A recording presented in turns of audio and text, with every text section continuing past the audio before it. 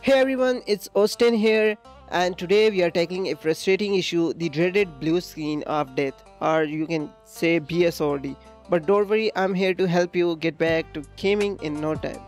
First up, let's highlight some basics. A bad hard disk drive can cause this nasty error.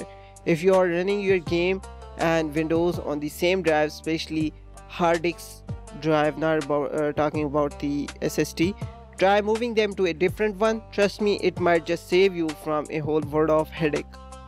Now, if your Windows is corrupted, we can work on that too. We will use some handy prompt commands to repair your Windows step by step. And there's only two commands you need to use. I will provide those commands in the description. Alright, now click on the Windows icon and search for command prompt cmd. On the right side, you will see here run as administrator. Always run command prompt as an administrator because you need all the permissions to work in the command prompt.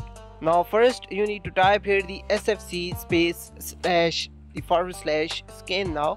This command scans for corrupted system files and attempts to repair them.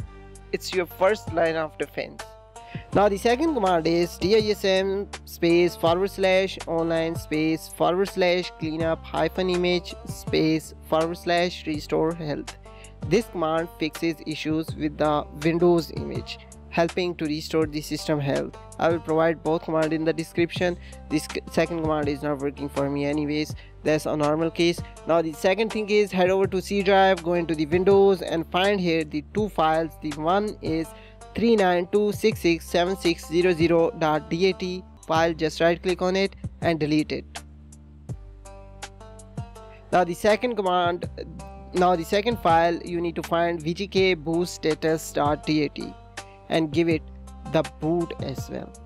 And that's it. Now restart your PC. Your problem should be fixed. The last step that might be work for you. A lot of people are claiming that it's work for them, so you need to try this as well.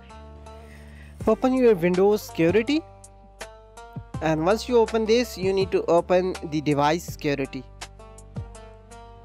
Once you are here, you will find here the core isolation. Just go into it and disable the memory integrity.